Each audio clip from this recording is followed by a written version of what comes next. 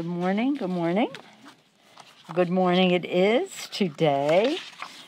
Today we celebrate 100 days of the Biden-Harris administration.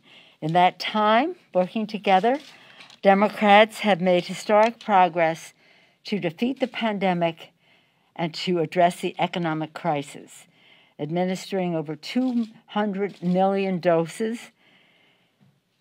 Imagine the president had 100 million as his goal, and we've exceeded 200 million shots, delivering over 160 million checks and putting $1 trillion into workers' pockets. And we've made historic progress to build back better, cutting child poverty in half. Imagine, in the rescue package, initiative to cut child poverty in half, delivering health care to an additional 800,000 Americans through the ACA because of the provisions in the rescue package that enabled more people to have access to the subsidies. This is so exciting. I feel very proprietary about the Affordable Care Act. And creating 1.3 million jobs, more jobs in the first 100 days than any president ever.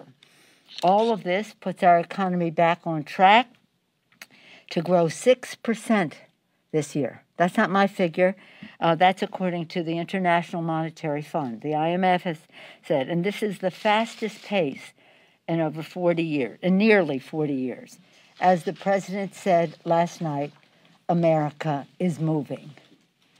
Last night was historic.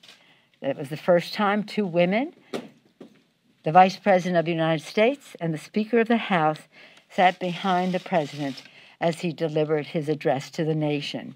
It sent the message to girls and women that beyond the sky is the limit. We would say the sky is the limit years ago, but now with the technology that we see, there is no limit.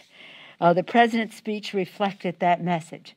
It's one thing to have two women there. It's remarkable, actually, I say immodestly. But what's really important about the night was what the president said in his speech. It was a triumph for women, women at home, women in the workplace, equal pay for equal work, paid family and medical leave, affordable child care, universal pre-K. I love that because it's children learning, parents earning. Men and women, but largely women as caregivers. The Violence Against Women Act that he urged the passage of in the Senate, and many other initiatives for women. The list goes on.